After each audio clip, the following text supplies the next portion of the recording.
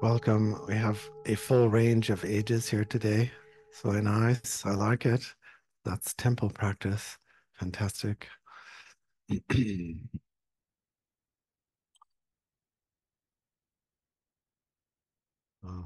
topic is one of the um, limbs of the Eightfold Path, right livelihood. Right livelihood is really like how should we live our lives like that? It isn't like don't have this job or just don't have that job, but how do we do that? That's what I'd like to talk about today, how we actually make decisions um, from a little bit inner yogic. We have some very smart people here today, so I'm sure you can follow me. Right. So today I don't want to say, well, we should be doing this, we should be doing that, recycling, we should be voting this way, should be voting that way, we should be not eating this, or not, I'm not on that. Um, we've all pretty much made our decisions by now, haven't we? So we're gradually perhaps changing some of our lifestyles, but I want to talk about how we actually um, move forward, initiate action, um, do things. The Buddha was very interested in effort and doing things. Perhaps he was a little bit reacting to what he saw as eternalistic views of the time um, that not only were spiritual religious, but translated into the caste system or into a fatalistic karmic system. So uh, he was always talking about change, always talking about impermanence. So the right livelihood we're talking about is how do we do intelligent change? How do we know when we're making the right decision? Generally, these kind of remarks are saved for uh, deep yogic work, because generally Buddhism from Asia is what we'd say in religious studies is normative, right? Normative means I just want you to pay attention to the rules and be a good boy and girl, and everyone knows the truth and we know the norms, so just do it, okay? I mean, really, I I think in a normative way most of the time. Don't you guys? I mean, I want people to drive on the right side of the street. I want them to pay their bills on time. I want people to, just kind of, just follow things along. I don't have to be reinventing relationships every single minute, right? Or um, how the chairs are arranged, things like that. So uh, most of traditional Dharma, of course, is we just want people to behave. Now, generally, um, if we are reacting to our religion or origin, we're going, well, I just don't want to behave. But actually, we all want people to behave the way we want them to behave, don't we? To be honest, like either stop shouting or start shouting, or so. uh, we have a lot of judgments about what right livelihood is and how people should be leading their lives. Um, So I'm not trying to make a moral argument today that you should be doing a certain thing or not. Is that clear? However, I know people like those arguments, you know. So, I mean, the world is full of people haranguing each other about what should happen, but I'm trying to take us inside a little bit more to see how actually um, any kind of decisions are made, actually how the mind-body process works, something like that. I recognize that I could be a complete failure, and this is a difficult subject. Um, Crying babies are okay. Gives me a little break. I can just stop for a second. So like, yeah, it's not going to be that kind of talk, where people had, yeah. In a closed retreat setting, of course, you want things very quiet, right? Monastery. This is not a monastery. It's not a school. It's not a retreat center. It's a temple. So um, we're creating a Shambhala situation where a whole bunch of different people can get together and enjoy each other's company for a short period of time. Makes sense. Good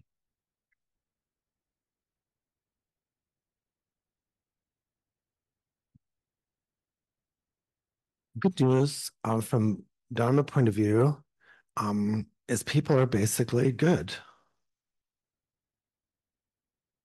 When we've been injured or when we see people injuring others and we see the state of the world, sometimes it's hard to draw that conclusion, but we have to keep saying it, particularly from a Vajrayana point of view.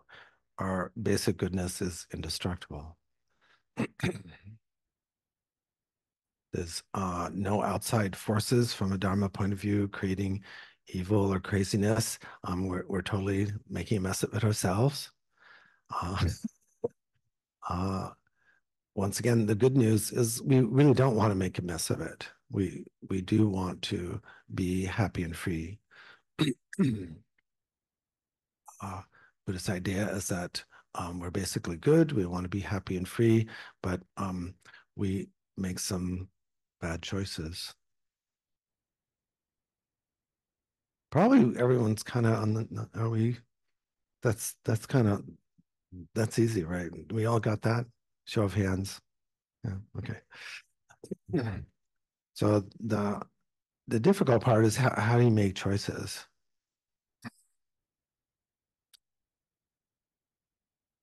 Very few teachers actually talk about that. How, not just you should make a choice or you should have good motivation, you should make the right thing, but how do we actually do it? That's how do we do that? Difficult. If you get really inside it, it's hard to see how does it work? How do we start a new activity? How do we stop an activity? How do we decide what kind of thing we want to think or say or do? Getting back to norms again, we really, really, when we're honest, we don't want people to be 100% honest with us. So, we want people to edit what they say, right? And we generally want to edit what we say. Isn't it annoying when we say things that are just totally like awkward? Yes. So maybe uh, from one point of view, like Mahasiddha point of view is say whatever's on your mind and it just comes out. But then you'll know you're not a Mahasiddha because then you won't want the consequences of that, right? Everybody wants to say exactly what they're on their mind, but then they don't always want to hang with the consequences because people are not always happy when we say exactly what's on our mind. Isn't that so?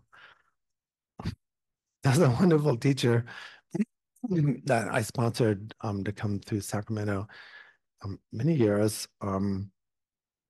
The only person I knew at the time was my friend Mike Hatfield. Mike, thank you for being there. I don't know if you went to this talk, but it was Kusum Lingpa was a very interesting teacher who really did say whatever he wanted to. It was really delightful. Um, he read a book by one of his Western students, and the student and his followers would, introduce him to different people. Um, as you do, you introduce your teacher, particularly to nice people with maybe money and funds to help your teacher. And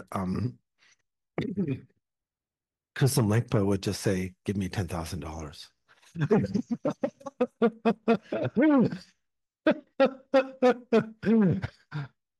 Yeah, and like maybe the first time, it'd be like, haha, just kidding. But then he'd stick with it. And maybe it was more than that. I'm not sure. I think occasionally it worked, but lots of times it backfired.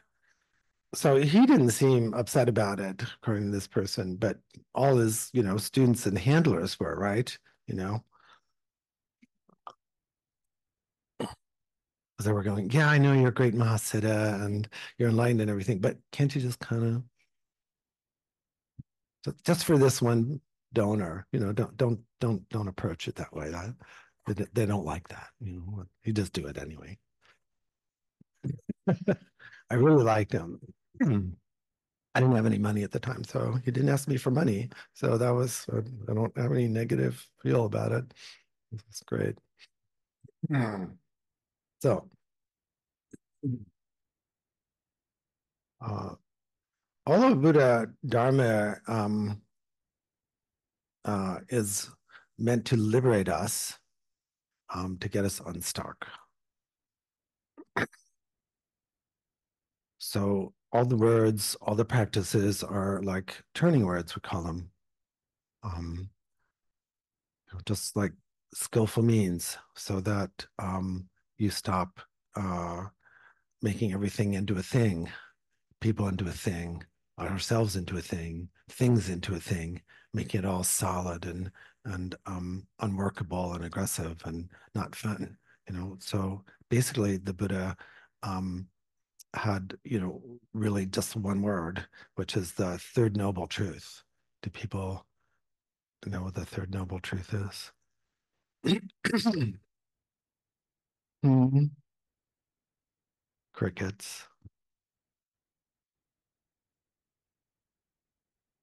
The alleviation of suffering is possible. Oh, thank you, Matthew. I can die in peace now. That's correct. Naroda, uh, basically like stop it. So there's a wonderful um, who was the comedian that had that famous skit called "Stop It," right?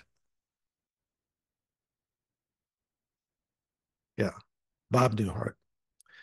Yeah, so it's kind of required watching in grad school, um, uh, because that's basically all we say on some level. Someone's coming in and fantastic actress, and I can't stop thinking about that. I'm going to be buried alive, in this casket, and um, but goes, okay, well, let me explain my fee structure. For the first 5 minutes, that's $5, because it's $1 a minute. Kind of made sense back then. And he said, "Could I have $5, please?" That's hysterical from therapist's point of view. But anyway, she goes, and I need to go over, I just need to get over that fear that I'm going to be buried alive. And he goes, okay, um, here it is. Stop it. And then she looks blank, obviously, and goes, STOP. Next word, ID. There's more to that. You'll have to look it up. It's a little bit similar to another skit, kind of a little tangent. Nail in the head. If anybody knows that one, look it up. YouTube, nail in the head. Explains a lot of relationship problems. Um, so we're all the skillful means is basically just stop it. Okay. But that's too bald, right? That's too direct. So we have all these skillful means teachings. The point being that the teachings aren't really meant to explain nature of reality or how you know stuff or how people should behave. Just stop it. Now, growing up in the culture of India, just similar to America, there were a lot of competing philosophies and patrons too. So Buddha Dharma and the Buddha, even during lifetime, said, well, A few people just quickly on just kind of stopped it. One of those, of course, that I'm favorite quoting is like Shariputra, who's kind of being part of that sutra, Heart Sutra. So I'll just tell it again because I like it. As Shariputra was a well-known yoga teacher at the time who didn't want to be seen going to see the Buddha because then he would lose cred with his students. So he didn't go to any of the lectures. He just waited outside the lecture until a monk came out, and Shariputra said, well, what did Shakyamuni say? Or Siddhartha? And the new monk said, well, I really don't know. I'm just brand new. But he said something to the effect that the Tathagata elucidated the causes and effects, that if you remove the cause, the effect is removed. And what happened? Right there, I just woke up. That's a stop at night. That's right there. It's kind of an explanation of reality, but it's just. But in India and here too, we have to spend a lot of time describing reality, and that's ontology. What is reality? And then we have to spend a lot of time in epistemology, like how do we know what we know? And then we have to spend a lot of time in ethics, like please be good boys and girls and be nice to each other, all these things. But those don't totally get to just stop it. So I'm going to be a failure because I've already said stop it and you didn't. So so I'm going to have to do a little bit of ontological, epistemological, moral lecturing today. In the Buddha Dharma program, which I'm putting on hold until I revamp it, people said, you're on a rant. Yes, no, I was on a rant. Lamas are supposed to go on rants. So just so you know, and and my traditional teachers, like, you ask one question, but it's like, or can you tell me about blank? You have a private interview, a darshan, and then they talk at you for the length of time that they want to, which generally is no more than 15 minutes. Like when Kansa Rinpoche was here, he got 15 minutes, right? That's standard, right? That would be maybe twice. Well, once a year if you're a good student, twice if you're an excellent student, twice a year you have 30 minutes, just so you know. Anyway, so I'm going to have to do a little bit of explanation and a little bit of moralizing and ranting. Raise your hands if you're open to that. Okay, thank you. They bought it, so now, okay.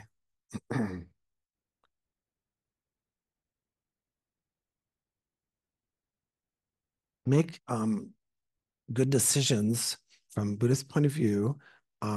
We consider things from the standpoint of interdependence. This was the Buddha's awakening. He woke to complete interdependence. It's a long word, so Mahayana folks like ourselves decided to just say emptiness. Same thing, okay? For our purposes, interdependence from an energetic decision point of view means there's generally always like two polarities. There's like a good idea. I mean, this is a little bit too bold. A good idea and a bad idea. Or usually a good idea and a good idea. That's the problem, right? Things are obviously stupid, bad, and wrong. We're not going to do it. But usually they're kind of two okay ideas. So what do we do?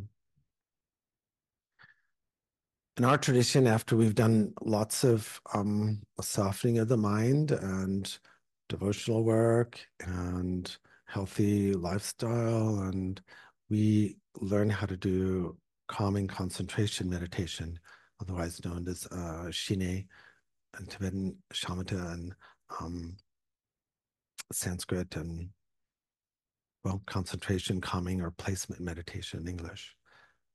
What that really means is we are able to hold both ideas or polarities together at the same time evenly. That's not easy to do.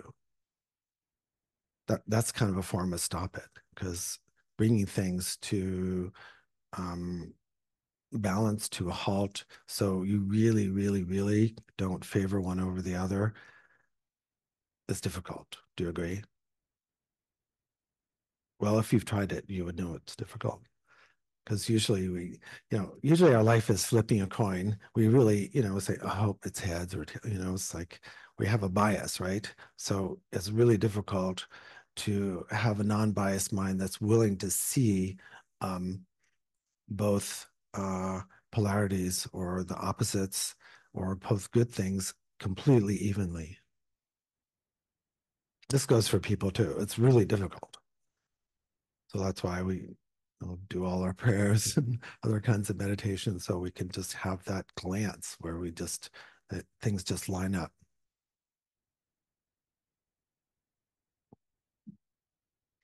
When things line up like that, um, I'm talking inner yogic work. So actually, if you don't do any meditation, you won't know anything I'm talking about, but I'm going to keep talking anyway. That's called the rant. You'll have no idea what I'm talking about, but I'm going to keep talking, and that's the rant, right? So when things are totally lined up in deep shamatha, um, they don't stay stuck. So it's similar when we're doing the winds and channels and drops. When you bring things into the central channel, they don't just they're not just like stuck in there, like you have a broom stuck up your back. Things move. So that's what's interesting, is when we bring things to, I'm using my hands here because this is my do it, don't do it, do it, don't do it, don't do it. What do you mean don't do it? No, do it. Which one? No, okay. So you bring them. Do you remember Sherry Lewis? you know, um, lamb chop. So when you bring them to evenness and stop, there's kind of I'm calling it a click. You actually don't get a click, but I'm calling it a click. So don't literally, but it's like a click. Like, and there are various, of course, physical and emotional things that happen when things come to a complete rest or stop like that. But we should know that there's not a permanent stop. You see, when they're balanced, then they start moving. So then, and like in central channel, the other two channels, the white and red, then things go like this. They're not tied up around the chakras, and they're going like this. And when so they move like this, so they start kind of going this way. You think, oh, unexperienced people kind of freak out. They go like, oh, I'm losing it, but you're not, just let it, because it'll go to its expansion, like crown and down to, root chakra or secret place, whatever. But then they start doing this. And it's when they cross, I call it switching. When they cross, there's a bliss moment, right?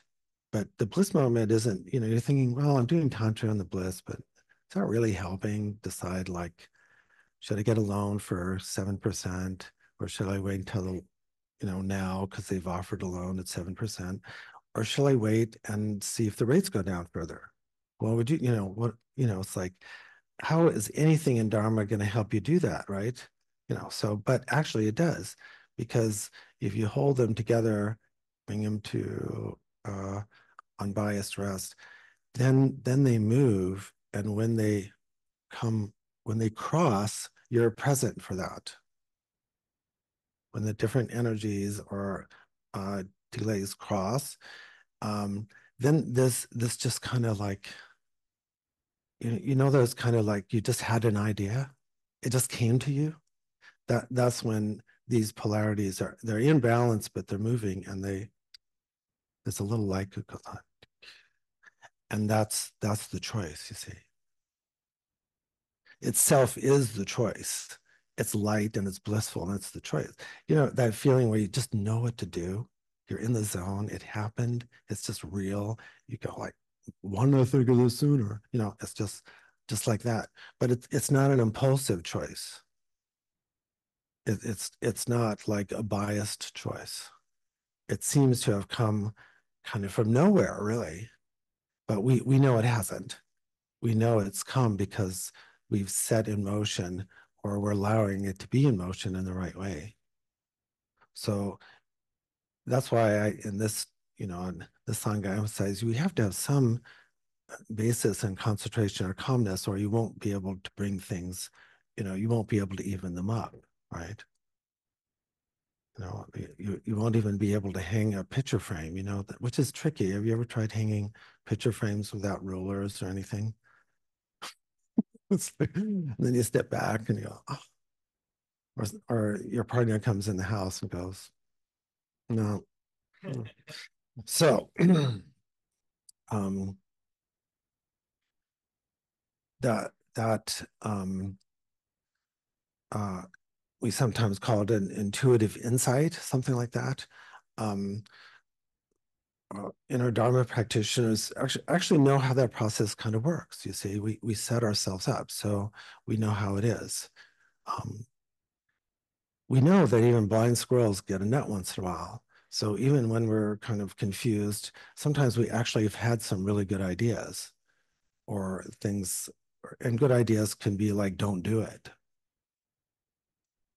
Those are good ideas too. Like there's some stupid things that actually I haven't done in my life because I've had a little voice that said, don't do it, or just a thought that says, don't do it.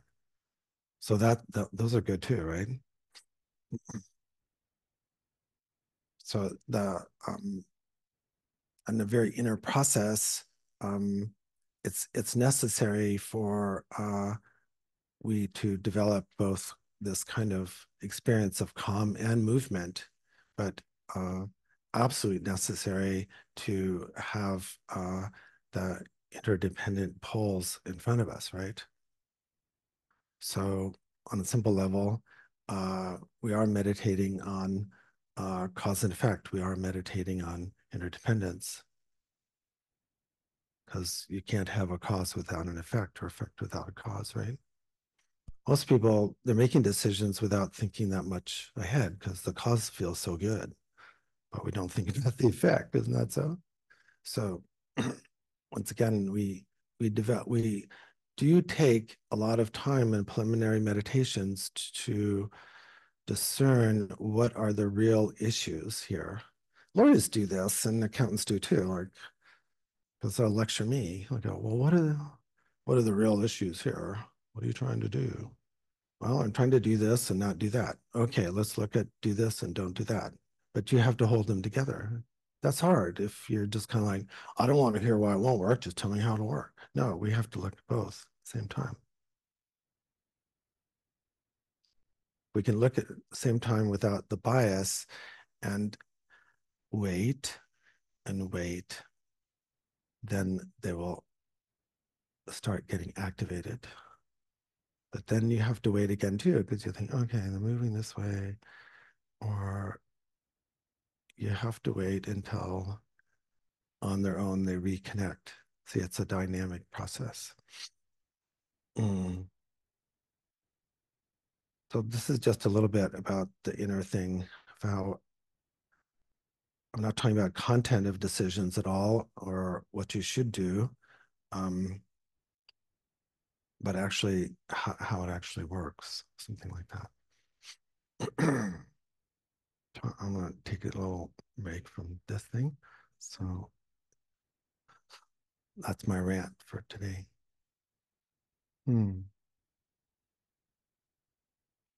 We have some times for complaints or comments.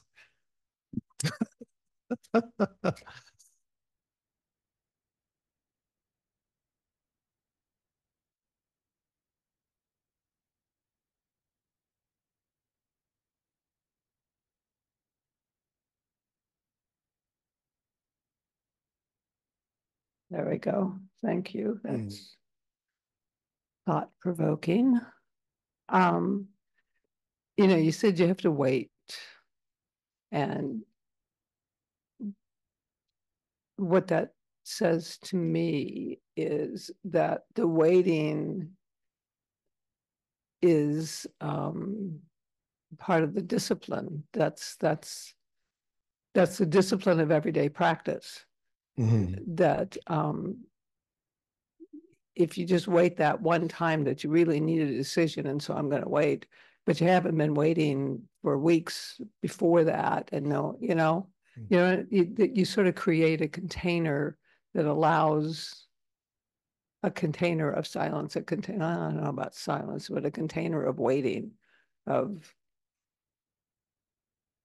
I don't know, I can't think of another word.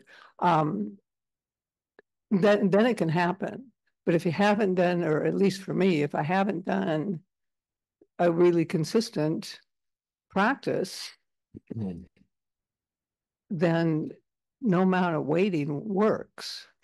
Yes, you have to do the practice, or this system will be operating on a certain level, but it won't be conscious, and you won't get the sense of sparkiness or clarity or release.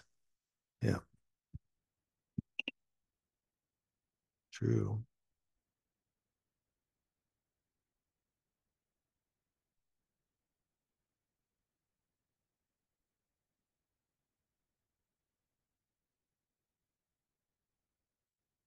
Sometimes it feels like the decision isn't so polarized, like so pre-polarization, it feels more like a general field of infinite possibilities. And, before bringing it into sort of the simple yes, no, should I this, should I that, is there any tips about distilling the decision-making process to make it a little bit simpler so that it's not, should I accept this 7% loan or wait for a better one? Because in my mind, sometimes it's like, should I accept this 7%? Should I wait for another? Should I go borrow money from a friend? Should I not be buying this house? Should I, go make a pizza? Should, like there's infinite range of possibilities, and it hasn't yet been distilled into this sort of simple binary system.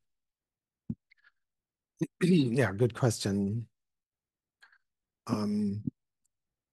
So this is where a lot of yogis fall down, because we're using stoner logic. So I want it and I don't want it at the same time. Whereas actually the nervous system, uh, it's doing a lot all the time, but it's still like a computer. It's still zeros and ones.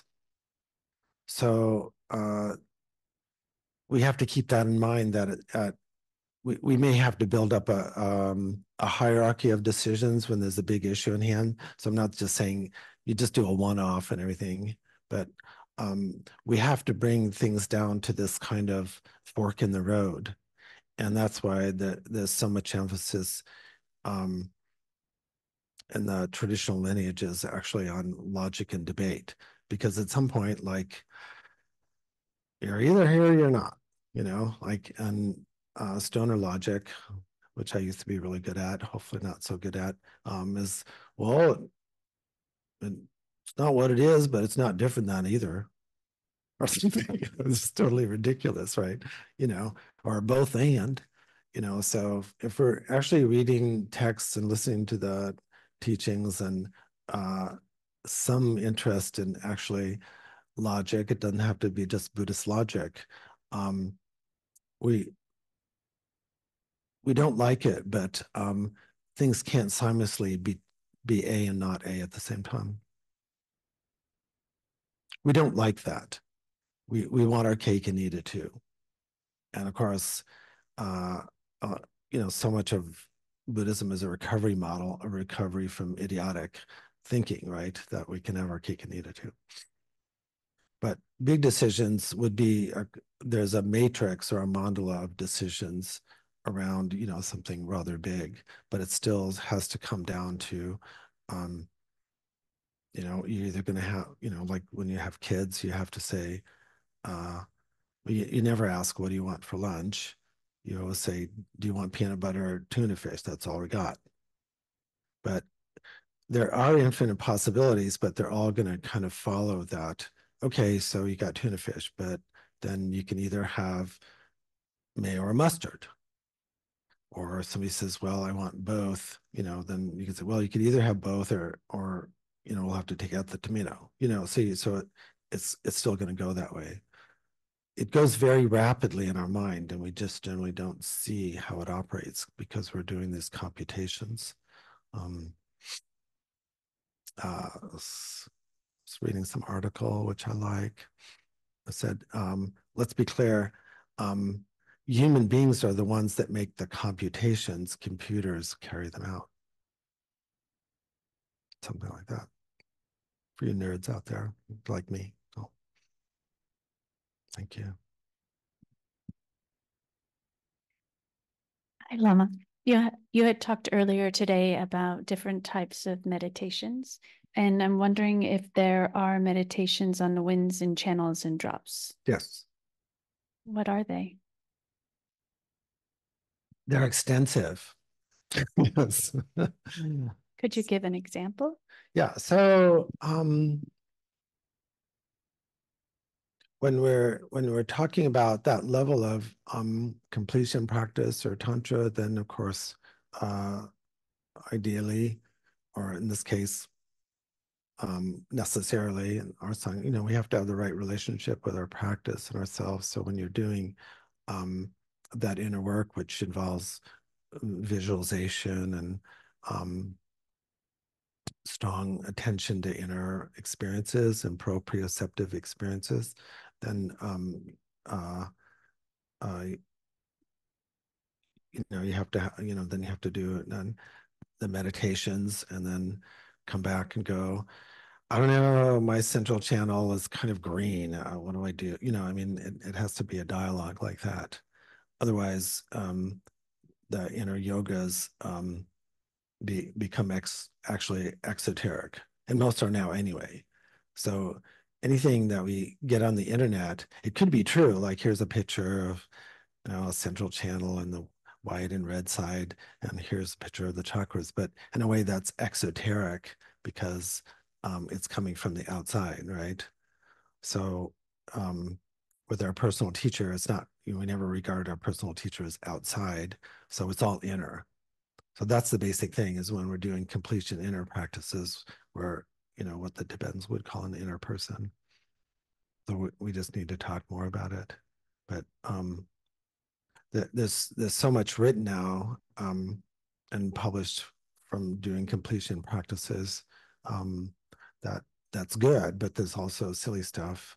But the problem is the books and the internet, and you know, you Google an image and go, okay, you know, central channel, and you get tons of graphics, right? But you know, it's kind of like you know, when you're a kid coming upon something adult, you know, it kind of looks like you could do it, but you don't get how it fits. So we'll just have to talk. Is that okay? Yay. I've talked about this on retreat, you know. Once again, the inner, when we're talking about these inner yogas, they're presented classically as normative, ontological, and epistemological. Like, this is just the way it is. You have this, and it looks like this, and this is the way it is. Because all the information is presented kind of objectively and normatively, but that's not the way we actually process it. It's because teachers have to the Buddha had said, well, I'm willing to teach more than one person at a time. So whenever you're teaching more than one person at a time, like now, you have to kind of have these, well, normative viewpoints and setups. But, you know, like you're saying, well, okay, I'm a 40 regular and, you know, clothing metaphors are big with me. But if you really want to do Tantra, the correct way is always bespoke. It has to be bespoke clothing, right? That's the real thing, which takes more time. It's okay to buy some Dharma off the rack, and usually, if you're, you know, you go in and go to whatever store, and you're literally like, you know, a perfect size one or something, or, you know, I mean, you know what I'm saying? You can buy stuff off the rack, but actually, even then it doesn't feel the same as if something was made just for you. So we'll talk. How's that? Hey. La la la. Yay. Any other questions? Online?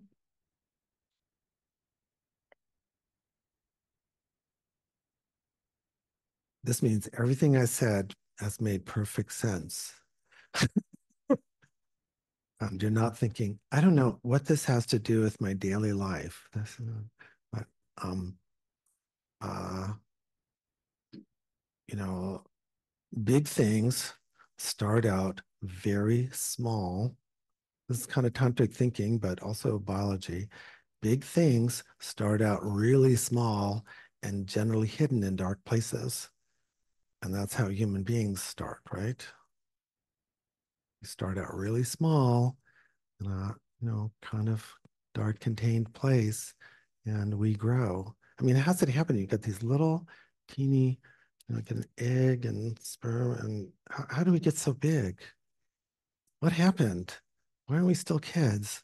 What happened? You know, we just kept getting older, and we had to learn stuff and scrape our knees and get married and divorced and bankruptcy and, you know, whatever, worst success or whatever. How do we get so big? But things start out super small, and that's a really important Buddhist idea, particularly Kala Chakra, which we'll be doing it too. Whereas other religions tend to think like, well, you just pop out like this, right? So the Buddha understood that things actually start very momentary and small and kind of build and grow. So, you know, I really like the Greek goddess Athena, right? Um, she was supposed to have like, the metaphor is different. It was just popped out of Zeus's head, right? You know, didn't go through the usual birth process, right? Just like we say, like the Garuda just pops out of the shell fully flying. That isn't to say there's not a causal growth that goes in, but when interdependence really works, then it feels, you know, when you're really surfing it, it feels like totally complete experience. So it isn't, when we say interdependence, it doesn't mean you just see parts. You know, things have had to come together to create, but they don't feel like parts when things actually meet in the middle. It feels like a completely whole experience like that. You guys are lucky to get this talk. I mean, because, you know, most teachers aren't going to talk this way, will they? No, they just will give you exoteric teachings because they don't know you. And of course, our visiting teachers are wonderful. We'd like to get to know Geshe Tsewa and Geshe Kenshin better, you know, Kansa Rinpoche, so forth. And then you can have individual discussions. But they're always going to give exoteric teachings, not so. But I'm going a little deeper, don't you think? Yeah. Okay. Are we hungry now? Are we ready to take a break? Okay.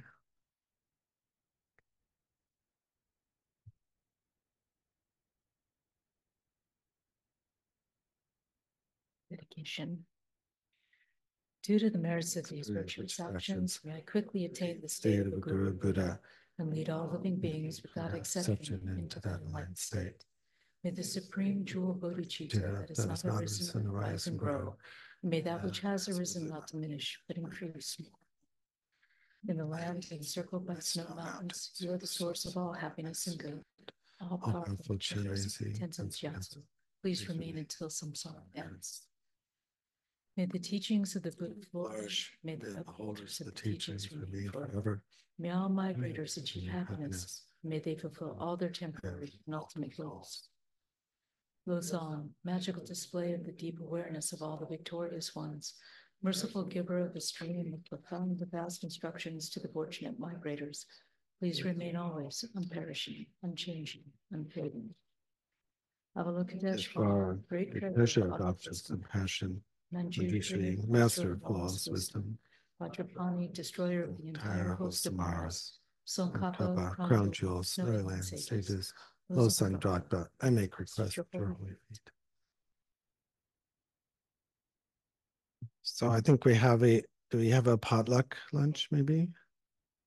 I think it's so incredible. People are still bringing just those of you that are bringing food for people, it's incredible. You know, we're still doing it. So I'm going to hang out and then we'll do Kal Chakra 2. Any other announcements? Yes, we have some visiting teachers this month, and if you look on the Lions Roar website, you can see them clearly listed. We also have a newsletter, The Roar, but we have Geshe Gendon's coming for a workshop, and Susan, who's sitting over here, knows more about it than I do. I'm going to bring the mic so she can explain it to you a little better. That's actually in October, right? Yes. Well, I'm not going to be like a fountain of knowledge here, but Geshe Gendon is going to be here on October 5th, which Struggling with moderate to severe and that will be disease. the next Delic workshop. So it'll be based around the paramitas and having to do with chaplaincy. Geshe Gendon has been a Buddhist chaplain in hospitals for many, many years. And also on Saturday, there will be an opportunity to have private interviews with him, probably before the workshop and maybe a little bit after the workshop as well. So that's on Saturday the 5th. And then I guess he's teaching here on Sunday the 6th. So we're very lucky. He's an old friend of Lions Roar. So, and totally delightful. I do not. Maybe 10-ish, 10:30-ish. Yeah. Yeah, 11-ish. Right. So I don't know the exact. I'll have more details later, and it'll be in the Roar too. Thank you for teaching us today, Rinpoche. I just wanted to mention too, to look on the website about Geshe Sewang, who's coming in. We'll tell you more about that later, but on the 27th, there's going to be a medicine Buddha empowerment. So anyway, thank you. Of this month. Of this month, October 27th. What did I say, September? This is September. Yes, October 27th. Okay, next month. My apology. Yeah. Okay. Cool. Thank you for Preta-Porte Dharma. Yeah. Yes.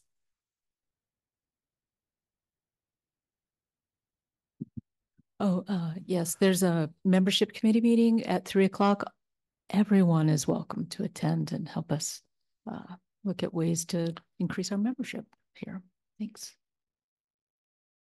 Omo araya pazayana indi om araya pazana indi omo